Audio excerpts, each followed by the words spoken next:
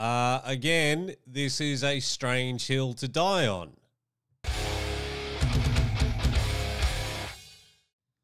A tweet from the Rolling Stone. Review. Sound of Freedom. The Q. A non-tinged thriller about child. Trafficking is designed to appeal to the conscience of a conspiracy-addled boomer. Sound of Freedom is a superhero movie for dads with brainworms. Okay. So, I'll be straight up. I haven't seen this movie yet, but for some reason it's getting a hell of a lot of attention. So I looked into it, and it's a movie, as I say, about the trafficking of children. It is based on a true story. As with most Hollywood films or movies, they take liberty with the story and they fill them out a bit. They make them a little bit, pleasing to the eye. That might be a bad turn of phrase to use for a movie about such a thing, but you know what I mean. They do certain things to sort of spice it up a little bit, expand it out and all that gear. Well, the corporate media and leftists are very, very upset that this movie is doing really well. It outsold tickets, even though it's in less theaters than Indiana Jones and the Dial of Destiny. Again, I haven't seen that either. I was asked if I wanted to go see it this weekend. I said no. And it's made a hell of a lot of money, especially over the July 4th weekend. I know we're a little bit further down the track, but people are really upset about it. When I say people, I mean the leftist cult and their mouthpieces in the corporate media. So let's just go back now to the Rolling Stone. Compared to this nonsense, Sound of Freedom is relatively grounded in our universe, but the mainstream accessibility makes it valuable as a recruitment tool, much as generic Save the Children campaigns proved gateways to the far-right conspiracy theories about secret cabal of evil elites conducting blood rituals. On the QAnon message board Great Awakening this week, adherents celebrated the movie's box office success. It was quickly made its budget back, which was around $14 million, and it out-earned Indiana Jones, which is what I just said. As implausible as the movie is, it invents a finale where Ballard journeys deep into a jungle alone to pluck a girl from the clutches of guerrilla militants, which he accomplishes by posing as a doctor distributing cholera vaccines. One wonders if it was extreme enough for Caviezel's liking. The actor has taken repeating the most grotesque falsehoods of sprawling QAnon ideology, among them that traffickers are harvesting children's organs and extracting the chemical compounds adrenochrome from their brains before murdering them.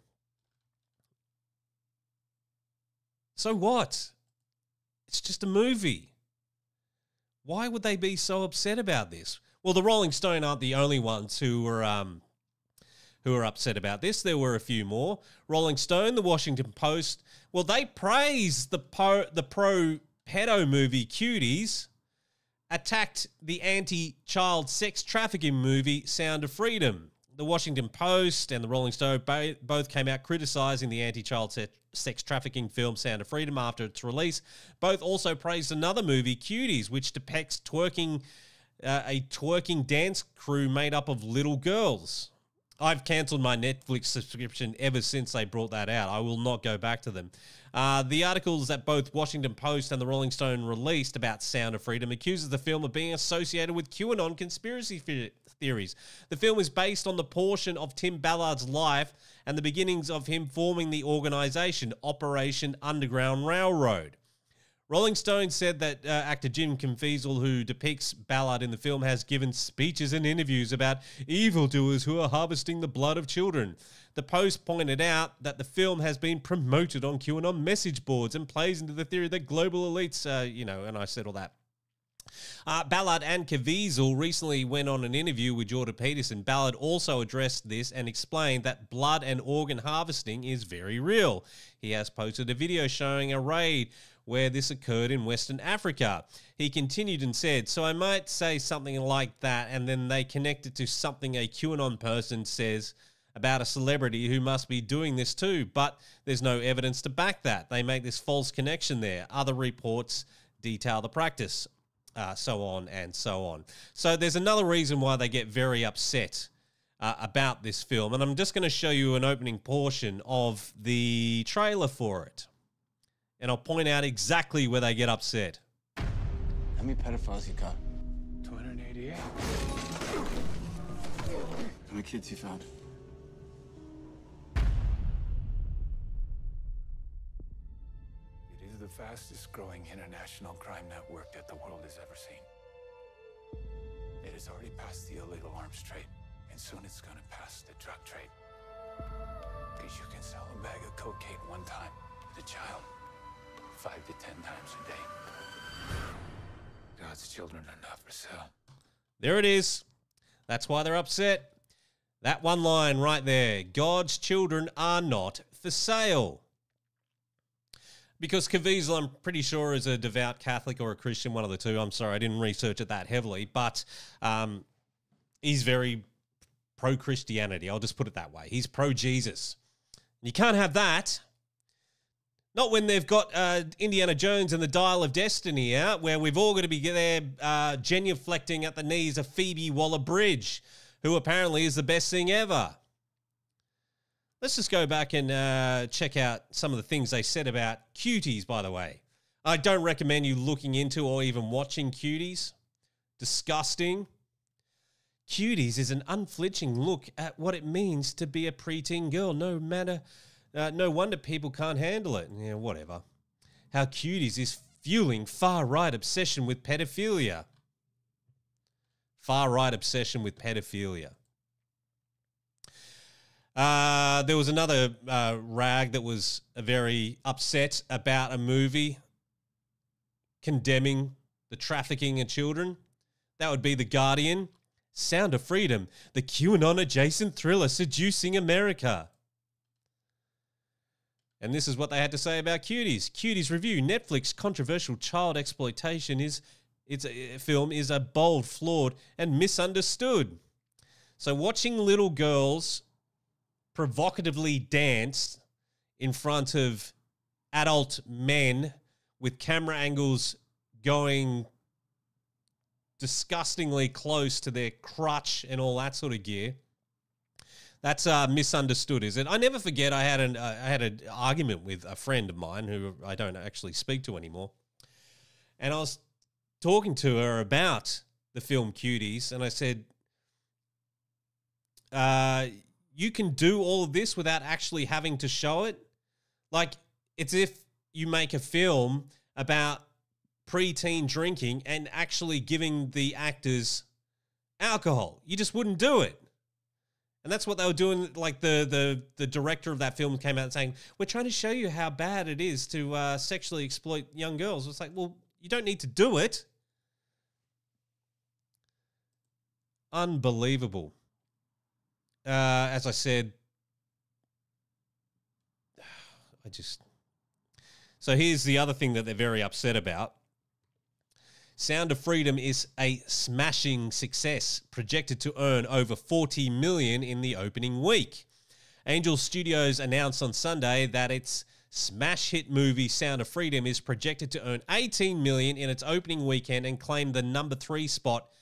Estimates are additionally predicting an even more massive $40 million at the box office in the opening week. The film has also received an A+ cinema score, a 76 fresh score, and a 99% score on Rotten Tomatoes. In a press release, head of theatrical distribution at Angel Studio, Brandon Perdue, whatever, said, as with our July 4th numbers, today's numbers exceed our expectations, and we're going to continue this momentum. Sound of Freedom has taken on a life of its own. Early this week, Sound of Freedom whipped Disney's Indiana Jones and the Dial of Destiny at the box office, grossing over $14 million on its release day, whereas the latter only took in $11.5 million on its June 30 opening day. And might I add as well that Indiana Jones was in nearly 2,000 more cinemas than Sound of Freedom, We're getting messages from all over the country telling us about packed theatres, sold-out theatres, and spontaneous standing ovations for the film in numerous locations. Old Mate explained, seeing this film has become a must thanks to the incredible word of mouth. Again, he said, we're deeply grateful to AMC, Cinemark, Regal, and all of our other theatre partners and their hardworking theatre staff members for working with us to accommodate the surging demand for this film and having the courage to release Sound of Freedom during the busiest movie season of the year. Sound of Freedom tells a story, which we've gone through. It is based on a true story about Ballard's organisation, Operation Underground Railroad, and a real mission where his team saved 55 children and 123 people in total. And that's what they would... That's like they're trying to attack this movie saying that it's all bollocks, that it doesn't really happen, but it's based on a true story. And like I said, when you get these films, they've sort of got to, you know, they've got to expand a little bit. So obviously it's not 100% accurate. From what I've been told, because again, I haven't seen the film, there's actual footage from surveillance and all that sort of gear within the movie. I would love to watch it, but I've checked my local cinema. They're not playing it. I just went and checked where I can watch it on my own TV. They don't have it, even though it was one of the first things to come up in the search bar, which is very interesting.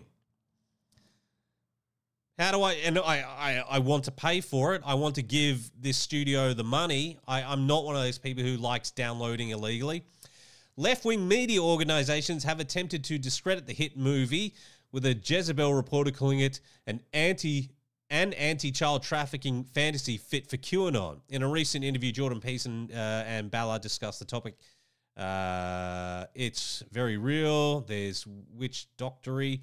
They take these children, they take their organs, they take their blood, they drink it, they take the genitalia of children. These are real things. Oh, man, like... I hope that's not true, but I'm guessing it is.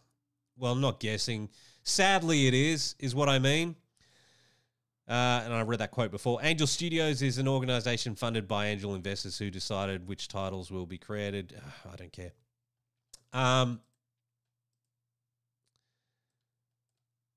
What was I going to say?